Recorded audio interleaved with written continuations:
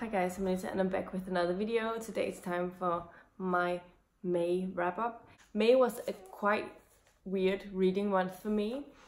I did get through 16 books, so I'm not mad about that because 16 books is still pretty good.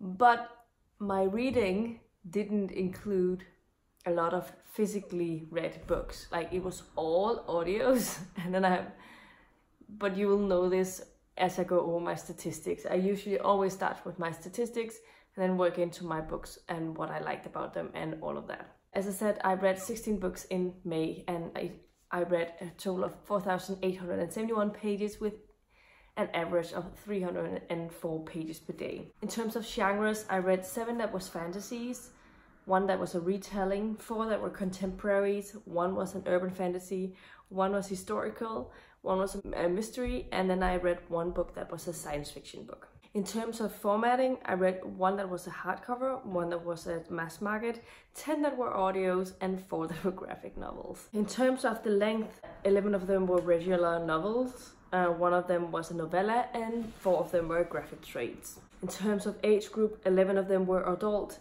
2 of them were YA, and 3 of them were middle grade. In terms of page count, I read 1 that was less than 100 pages. I read 3 books that was between 100 and 199 pages. I read 2 books between 200 and 299 pages. I read 8 books between 300 and 399 pages, and I read 1 book between 400 and 499 pages, and I read 1 book between 500 and 599 pages. In terms of publication year, I read 1 book that was published in the 30s, 1 was published in the 90s, then I read 4 books that were published in the early 2000s. I read 1 book that was published in 2012, 1 that was published in 2014, 4 that were published in 2017, 3 that were published in 2018, and then 1 that was published in 2019. The longest book that I read in May was The Poppy War by R.F. Kuang, and the shortest book I read in May was The Sleeper and the Spindle by Neil Gaiman and illustrated by Chris Riddell. It comes in at 66 pages. In terms of my serious reading versus standalones, I read 5 books that were standalones and 11 books that was part of a series. In terms of my actual series reading, I only started 1 series this month, and I'm actually really happy about that. I made progress in 6 series, I completed 3 series, and I DNF'd 1 series. In terms of ratings, I read 1 book that was 2.5 stars. I read 2 books that were 3 stars. I read 3 books that were 3.5 stars. I read 6 books that were 4 stars. I read 2 books that were 4.5 stars, and then I read 2 books that was 5 stars. The first book that I finished this month was Into the Fire by Jeaniene Frost. This is the 4th and final book in the Night Prince series. So this is my first series finisher of the month. This book series follows Vlad Tepes, who is, we meet in Night Huntress series as well, and Vlad Tepes is also known as Dracula. He is the Vlad the Impaler, or with many names, he is Dracula. So it follows him as the main male protagonist, but we see the story from the female protagonist, who is called Leah. And Leah is has never been my favorite character of the female leads we follow. So it has downgraded my ratings a bit, but in this one I think that she definitely came to her own a little bit more than she had in the previous books. So I ended up actually really enjoying it by the end of it, because I think that she's ended up in a place I really liked. But my overall opinion about this series is that I hoped that it had been a standalone, because the first book, Once Burned, was a really good book in my opinion, but I just didn't care as much for any of the other 3 books in this quartet. And the other books that has been previously, that was part of the Night Huntress universe, but not part of the Night Huntress series, they've just had the 1 book about the character. And Vlad was one of my favorite characters side characters in Night Huntress, so I was a little sad that it didn't deliver as much as I wanted to when it came down to a series that followed so much about him. However, I ended up giving this book 4 out of 5 stars. The next book that I finished was Temptation Ridge by Robyn Carr. This is book 6 in the Virgin River series, I think. I always keep messing up about this, but I believe it's book 6 in the Virgin River series, and this series follows a small town of Virgin River, and usually with the most contemporaries you follow a couple, and that's all you follow. You follow their story from beginning to end.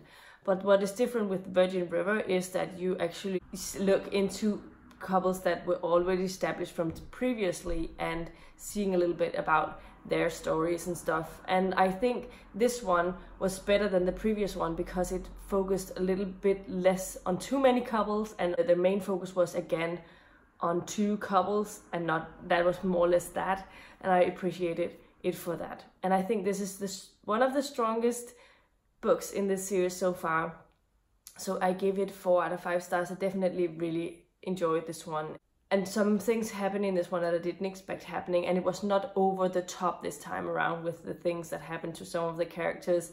Sometimes it could be really dramatic and not realistic, how the things that happens to them. But one of my gripes about this is that how many people always end up being pregnant, like left and right, and it just doesn't really sit well with me that it's so easy for everyone getting pregnant in this town. I feel like it would be nice if some people actually struggled, because it would be a little bit more realistic. But there was a scene, I think it was this book, I hope I'm not mixing it up with one of the others, but condom breaks, she says he's on the pill, so they don't do anything about trying to prevent getting pregnant because he's on the pill, so no matter. But obviously she forgets that she's on antibiotics, and so she becomes pregnant like 2 chapters later on or something like that. And I just think it's so annoying that it's so predictable in that way. But other places I really enjoyed this one, and I give it 4 out of 5 stars. The next book that I read was Murder on Mulberry Bend by Victoria Thompson. This is book 5 of the Gaslight mystery series. This series follows widower Sarah Brandt, who is also a midwife, and it follows Detective Frank Malloy from the New York Police Department. And this one, as usual, Frank Malloy is trying to not include Sarah Brandt in his investigations because she's not supposed to be in that area. But in this specific case, Frank Malloy comes across a body of a woman he at first believes is actually Sarah Brandt, because she's wearing some clothes that he knew was Sarah Brandt's, at least a specific hat that she has been wearing, and he hated it, but he recognized it. But he noticed it, so he immediately thinks that this is Sarah Brandt's body. Also because the woman who was murdered was blonde and had the same figure as Sarah Brandt. But he finds out that she's not, in fact, murdered, but he has to go and check that she's alright because there was something fishy about it. And in that way, Sarah Brandt yet again becomes involved in the investigation. And yeah, I really enjoy this series. It's so much fun. I like the development that comes between Sarah and Frank's relationship. It's something that I really enjoy seeing how it develops with every book, and it comes a new layer to their relationship. They're not a couple, I just want to clarify that.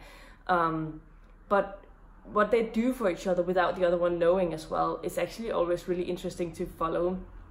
And yeah, I just really appreciate this story so far, and I give it 4 out of 5 stars. The next thing that I read was Leah on the Offbeat by Becky Albertally. This is the second and final book in the something Creek duology. The first one is called Simon vs. the Homo sapiens agenda, and this one is the sequel to that one. And it follows Leah. Leah is a character we were introduced to in Simon vs. the Homo sapiens agenda. Leah is a closet bisexual, so she's not out to anyone about this. She is seems a bit standoffish to other people, but she's really good friends with Simon.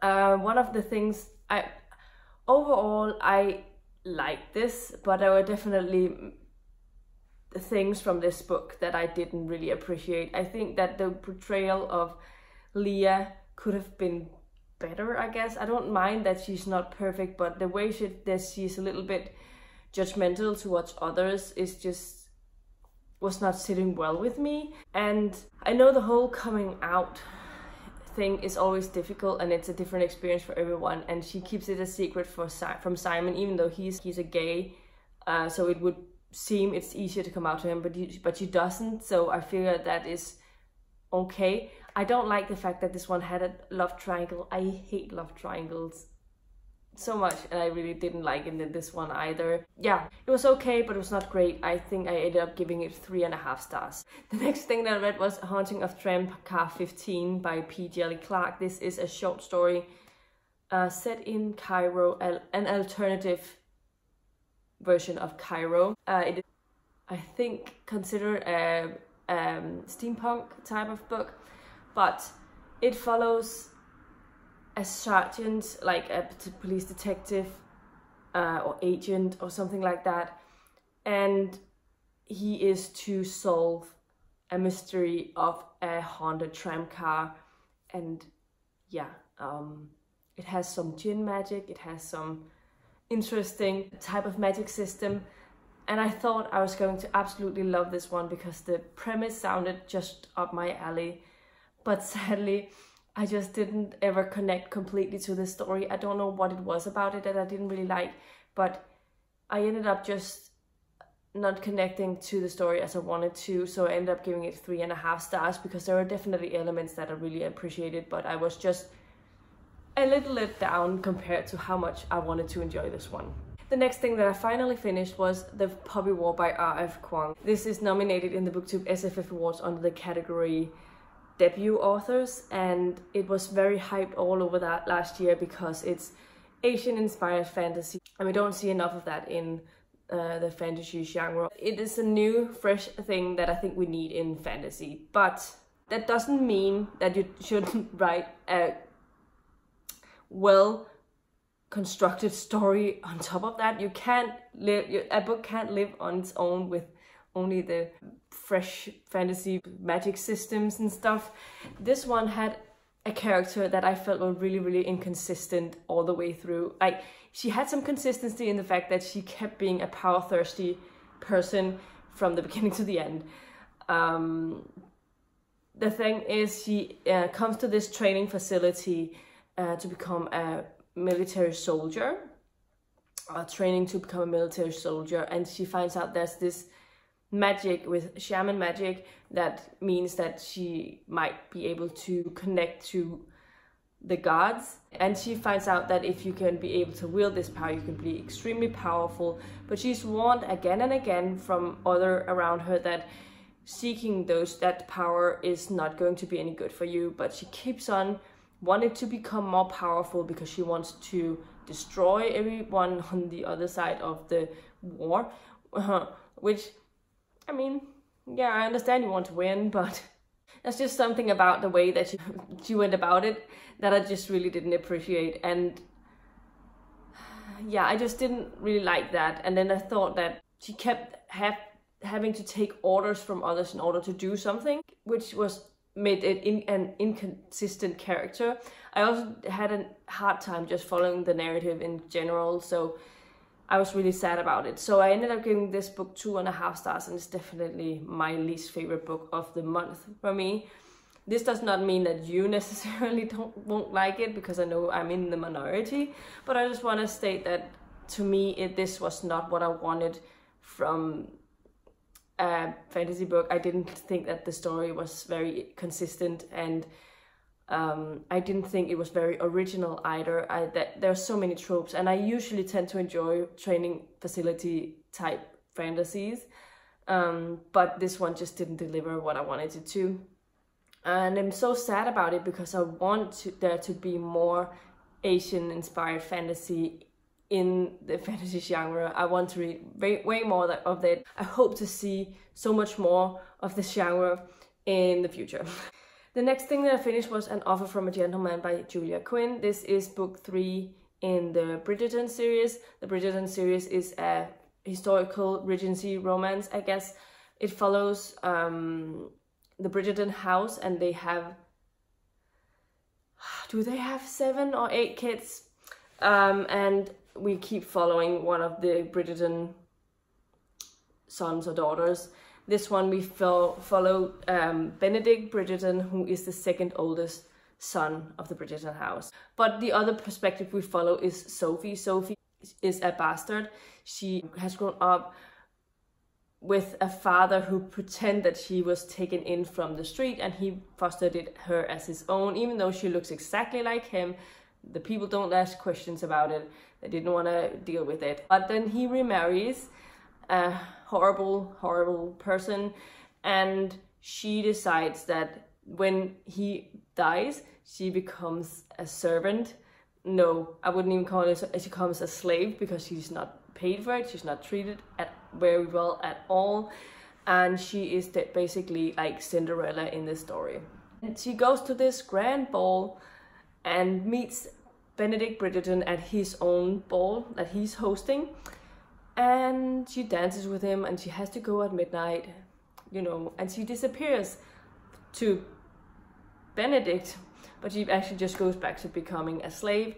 And then fast forward into some time later, when she has escaped the family, her horrible stepmom has basically fired her, and she's doing another job. But as she saves him, Benedict takes her into the Bridgerton household to become a lady's maid.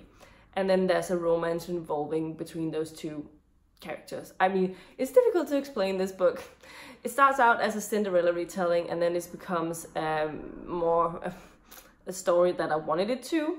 But then Benedict Bridgerton had a tendency to do some really awful things. And so I don't know where to put this book. I really enjoyed Julia Quinn's writing. I really enjoyed Sarah's character. She was amazing. And there were definitely passages of this whole book that I really loved. But I would wish that Julia Quinn would be better at writing men characters, because that is definitely the flaw of this book. I had some real issues with Benedict at times, and so I ended up giving this 3.5 stars. The next thing that I finished was Soul Music by Terry Pratchett. This is book 16 in the Discworld, and it is book 3 in the Death sub-series. The 2 previous Death books have been some of my favorite Discworld books of all time. This one didn't deliver as much as I wanted it to. It is basically a rock and roll story in the Discworld. It follows the sort of message that music is immortal thing. And we also follow Death's granddaughter, Susan. She has to become ready to take over after death, I guess. And it was an interesting story. The 2 storylines didn't really connect very well to each other, I thought.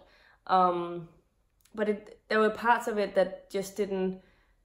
It wasn't as an in-depth plot as I've become used to with Terry Pratchett, but I still really enjoyed it, so I ended up giving it 4 out of 5 stars. But it's definitely not my favorite read from the Discworld so far, not by any means, but there were definitely very great moments, and the ending was really, really great, in my opinion.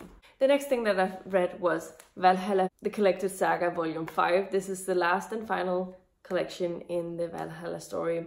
These collections always has 3 stories, so this one has Valhalla 13, 14, and 15. The Valhalla series is a comic book series about the Norse mythologies. So it follows all of the Norse myths that we know, and they take the biggest legends from the Norse mythology and tries to weave it into a story that makes sense, because you only get short snippets of the Norse mythology myths in the old sagas. So they try to use their spin on it and think, well, why did Thor go this way, and what happened, what made Odin do this, and all of those things. And they always manage to make a really realistic story, and it's always extremely fun to follow. Valhalla 13 was the story about Balder and Balder's death. Balder dies from being hit by a mistletoe that ends up being poisonous and kills him. It also follows the perspective of Balder's brother Höder. I still haven't found out what he's called in English, which is a problem on my end. But Höder is blind, and so his perspective was so interesting to follow, and heart-wrenching at times, and the way that others treated him was just a little bit sad. But his story was really great nonetheless, and I like Loki a lot in this story also because he's trying his best to make sure that nothing happens to Balder, because he had a terrible nightmare that where it was like he had been the cause of Balder's death, and all the wrath of all of the gods and goddesses was not something that Loki wanted to experience in real life. So he decided that he's going to do everything in his power to make sure that Balder doesn't die. So it was quite fun to follow that perspective. Valhalla 14 was a story that followed Tjalfe. Tjalfe is a human boy that comes into Valhalla in the first story. He has to go on a trial, a quest. And Frey is besotted with this giant who's basically kept in captivity by her own dad because he wants to protect her. But Tjalfe is sent to the giants, to Utgard, to find this woman and convince her to come to Valhalla to marry Frey, because he that's the task that Frey sets for him. So he has to go to on this quest, and it was quite fun. I didn't love it as much as the previous one. The previous one I gave 5 stars, if you are not aware. The 14th one I gave 4 out of 5 stars. And the 15th one is obviously the Ragnarok theory, the story surrounding Ragnarok and all of the things that happens with Ragnarok. And this also means that this is the end for Tjalfe and Röskva, the 2 humans who comes into Valhalla in the first one. And the tie to the first one was amazing. I think that they tied all of the knots in this story and in that story. So I really, really appreciated it and highly enjoyed it. And I gave it 5 out of 5 stars. Great end to this really, really great comic book series. I'm just gonna show you. This is some of the art from Valhalla 13 with Loki, as he's figuring out that he is having a terrible dream and he's in hell. And then there we have the middle passages where there's a lot of text, book-like stuff, where it talks about, it's right down the exact myths that they took this from. It's written down here, so in a way that we can understand it, so it's translated. But they sometimes have different myths and they correspond with them both to try and find the most believable story. Then we have art processes in the bottom here. This is how they wanted to draw Hel, the goddess of the underworld. Another picture of, and this is not very spoilery, but it has like a lot of the gods from the second story. Sleipnir is down there with his 8 legs. And this is the start of the last and final one. I love the art style. I think it's fun to see these old school type of comics and the expressions, the vivid personalities you can see in the art processes. And I have really enjoyed reading all of them. And if I can find these books or sale sometimes, I might actually end up buying them for myself, because I really, really have been enjoying them all and I would like to reread them in the future. And I think they do a really good job of keeping the Norse mythology how it should be, and I really love that. So yeah, I've been talking about this book for a long time, I feel like, so I'm gonna drop it now. This collection gets 4.5 stars because the middle one was only a 4 stars, but it's one of my favorite collections in this whole series. My favorite stories in Valhalla was Valhalla 4, 5, 1, and 13 and 15. Like those 5 stories, and I adore them all. So the next thing that I finished was Far From the Tree by Robyn Benway. This is a contemporary, young adult contemporary story that follows 3 young teens who have all been adopted. They also find out that they are from the same biological mother, so they are actually siblings. And this one is about them trying to come to terms with the fact that they are adopted and want to maybe, possibly seek out their biological birth mother to try and get some answers in order to, of maybe why she gave them up and what happened in that. Also, one of the girls we are following, it's not all girls, it's 2 girls and a boy, but one of the girls that we are following, who is one of the adopted girls, became pregnant in her high school. She felt like she was not able to take care of a baby, so she decided to give her own baby up for adoption, and that's basically what starts her wanting to find her biological mom, because she knows right now there's a possibility that her mother was in a situation similar to her own or something like that. So it was not necessarily because that mother didn't love them, but more because their mother wanted them to have the best outcome in life. And these 3 kids are all in families that are really treating them well at this point in time, and I thought that the family dynamics in this one was really, really interesting. They were all 3 different dynamics, but there were some really good things in all of the families that I appreciated. So I ended up really enjoying this one, and I gave it 4 out of 5 stars. The next thing that I finished was The Wanderers by Meg Howrey. This is a science fiction book that follows a group of people who wants to go to Mars. They are trying to find people to go to Mars, and in this one they're basically being sent into sort of space camp facilities. So in a way they're going to simulate going into space. So this group is being put together in order to find out if they work together, how they work in a space facility, if it was to happen, because they're in this close confined space and it's a long journey, so they have to be together in a pretty long time to simulate how they work together. And it never really captured my attention completely, and I was really sad about that, because I think that it was a pretty interesting concept, but I ended up not really being immersed in the story, so I ended up giving it 3 out of 5 stars. The next thing that I finished was Fullmetal Alchemist Volume 9 by Hiromu Arakawa. This is a series that follows these 2 brothers who are orphans. They have tried to resurrect their mother with alchemy magic, and because you're not allowed to do that, it backfires on them, and it ends up with one of them losing his arm and his leg, and he gets a metal arm and a metal leg instead, and the other one loses his entire body, so his soul is basically captured in this suit of armor. And so that is basically where it starts with them, and they are state alchemists. They're working for the government as the youngest state alchemists in the world. My favorite thing about this manga series is the different friendships and connections that these boys have with other characters, and especially also the connection they have with each other. Their bond is amazing, and I really appreciate it. And the overarching plot has been, for the past couple of volumes, about surrounding the Philosopher's Stones and how they're going to try and find them.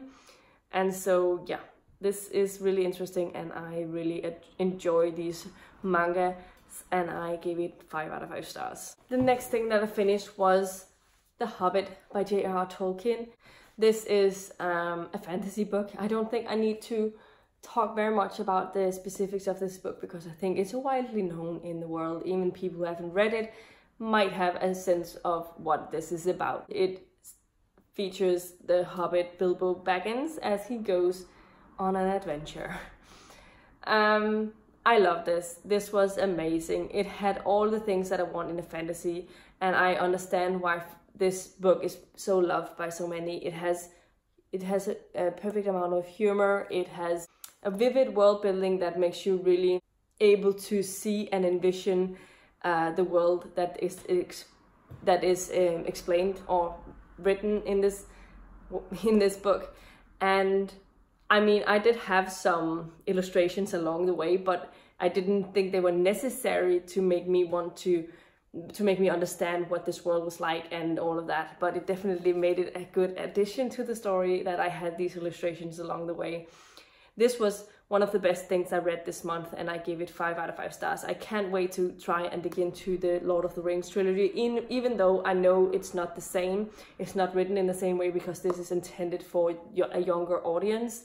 It still have the richness of the world, and I do know the story from all of the movies, so I might not have a difficult time getting into it, but I can't wait to try and get to it sometime.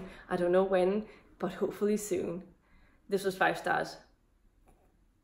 I'm happy I finally picked this one up. The next thing that I finished was The Sleeper and the Spindle by Neil Gaiman and illustrated by Chris Riddell. This is a Sleeping Beauty retelling with an interesting twist. I don't want to say very much more, but it follows the perspective of a queen from another realm who's going to try and save the world from the sleepy drowsiness that is spreading over the land before it's too late. So it is like a fun, interesting spin of the Sleeping Beauty story, and I really enjoyed it.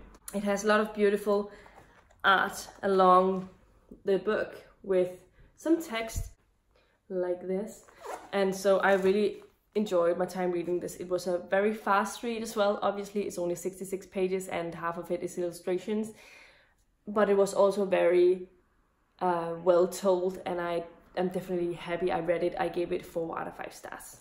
The next thing that I finished was Sweet Tea and Sympathy by Meg Howrey. This is the first book in her contemporary series called Southern Electric or something like that.